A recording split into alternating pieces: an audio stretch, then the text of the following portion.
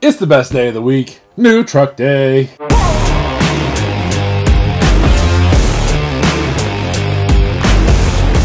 It's your favorite RC YouTuber's least favorite RC YouTuber. I am Matt, this is Bullman Built RC, and I'm going to show you my new truck for the day. I went down to October and picked up a few new trucks. I'm going to do some videos on them, so here we go. I had a Jeep tuber that I was trying to sell.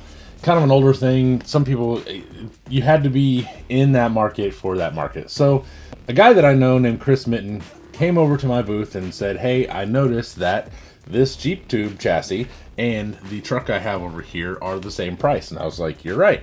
And he was like, you want to do some swapping? And I said, yeah. The truck was a grand hauler from Tamiya. I swapped him. Had this grand idea. I went down that rabbit hole for about 13 minutes and realized that in 6 months I was not only going to have that, I was probably going to have a cab over, I was going to have a lowboy or two and an excavator and a front end loader. I stopped. I was like, you know what, I'm gonna put this out for sale just to see what happens, because I can't go down this right now. Like I got too many other interests and stuff. So John from JCN Customs came over and said, hey, I really like that grand hauler. What do you want to do? And I was like, well, I mean, I'd like to sell it, but I'll trade some stuff. You know, we're here, everybody, you know, I know he makes nice things. So I walked down there and I was like, hey, I noticed that we're close on this D90. And he was like, yeah, I'd trade for that. I said, all right, cool. However, I'm a little bit above what you want. And then you are OBO even farther down. How can we make this a little more fair? He was like, I have a home 650 servo. How about that? And I was like, that and the D90, swip swap, Bob's your uncle. We're good. Maybe you don't have an Uncle Bob. I don't know. Anyway, so I picked this up. I did mess with it on a Monday Night Live. It does have some decent electronics in it now, which is nice. I did go ahead and put the copperhead and a small castle system in it, so it's a 1900 kV, so it should at least try to help. These axles last for more than 12 minutes, maybe up to like 18 or 22, before I explode them and have to do some sort of swap. But it does have a 3D printed battery compartment where I can jam probably a little like 850 or like maybe a 1500, 1300, something in there. And, you know, pound it around on 3S. It's basically stock. It does have a custom topper. So these are supposed to be open and someone has filled them in. I would much rather have a pickup style cab. I thought I had a trade going through, but I haven't heard from him. I'm not real sure. I did go ahead and swap from the RC4WD drive, you know, spokes, wagon wheels, and these terrible mud tires, whatever, over to the KM3s and some military style wheels. I got these out kind of in the field at Rocktober, just buying used things, whatever. I got the tires. I had the wheels from somewhere. I think it's from the swap meet. So I got all that. I got the servo to put in it.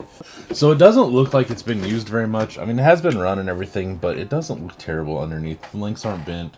They're not all beat to death. Somehow either the shocks don't have oil in them or they are not leaking. I think these are upgraded shocks, like the axials or something. I'm not sure if those are even actually full drive shocks, but anywho, dual rate looks like, yeah. So I did notice this was broken. That's not a huge deal. I'll probably end up either taking that off or I may just make a custom number to begin with. I love this freaking color. It's so ugly and disgusting and I think it's awesome. So yeah, that is my new D90. Not real sure what's going to happen with this thing. I do know that I don't want to blow it up on 475s and tube it out. I already have like 3 of these bodies, so I can do all that with something else. It's not, this is basically what this is going to be. This is just a trail, like, I don't know, kind of a USTE style truck.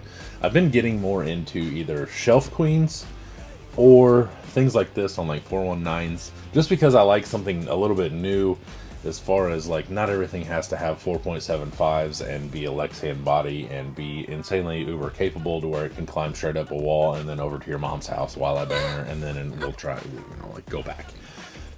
It's not that big of a deal.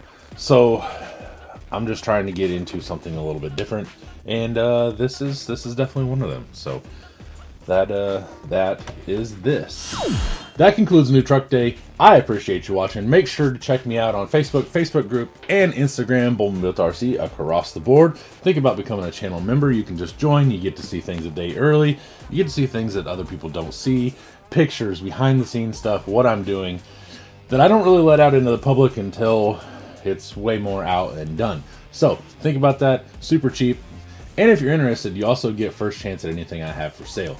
So that could be a perk for you, however you want to look at it, because I will be selling some trucks here soon because I'm approaching triple digits and that seems excessive. So that is all. I will see you later. Bye. Whoa! All right. I had a Jeep Customs? JCM Customs, I think, right? Okay, cool. Police. Wait for the cops to go by. The fire department, whoever that is. Oh my god. Get there already. Slowest fire truck ever. Are you guys pushing this fire truck? Fuck me, what is taking so long? That concludes New Truck Day for my day. I ain't going to die.